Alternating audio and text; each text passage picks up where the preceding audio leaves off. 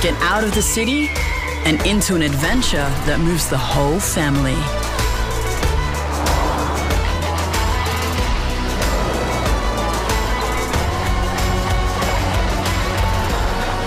Prepare to be moved.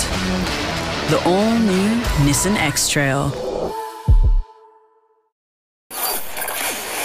Blue denim specialists, Levi's, A-Brand, New, Rollers, Dr. Denim.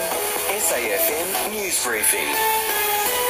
Hello, I'm Alicia McFarland. New details have been revealed about a triple fatal car crash in Queensland which killed a grandfather and two mothers. It's alleged Terry Bishop picked up a woman in distress on the side of a highway near Noosa before they were pursued by a 25-year-old man and rammed. Detective Superintendent Ben Fadian alleges the same driver rammed the car a second time, causing it to collide head-on with another vehicle. All three people in those vehicles were deceased. Following that, a 25-year-old man was located at the scene. He was taken to Gympie Hospital. Yesterday afternoon, that 25-year-old man has since been charged with 3 counts of murder. Rafferty Rolfe appeared in court today with no bail application made. One of the big unions has an idea to address Australia's housing shortage. Zach Smith from the CFMEU reckons a 40% super profit tax on the excess profits of big companies would raise enough money to build plenty of new places. The tax is designed such that it only kicks in for businesses with a turnover of $100 million or more. It would likely only apply to 0.3% of companies in Australia. The Water Minister is warning the federal government is short on H2O to reach its target for the Murray-Darling Basin Plan.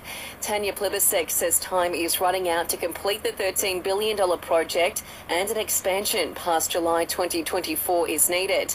They're short around 300,000 Olympic-sized swimming pools of water.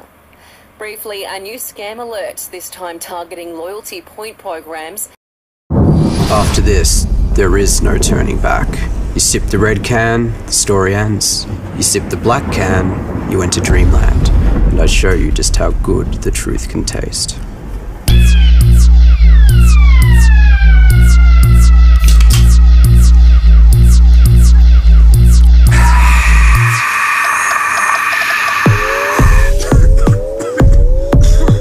Take the Pepsi Max Taste Challenge. To sport, a boost for the Crows with Taylor Walker signing a new one-year deal to play on in 2024. To be 33 and get another year and, be able to perform this year, it's always been on the cards to play on. It's just a matter of getting it done at the right time, and we've been able to do that. And the MCG is expecting a crowd of around 85,000 for the Friday night blockbuster between Carlton and Collingwood. Last year's round 23 clash between the rivals attracted a crowd of 88,000, the biggest home and away crowd in history between the two sides. Selling the family home? Miller, Wan and John put you first. This is SAFM weather.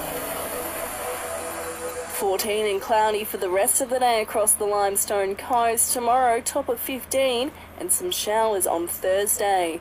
For the best sporting podcast from Australia and around the world, lift your game with Listener. Download the app now and search sport to listen.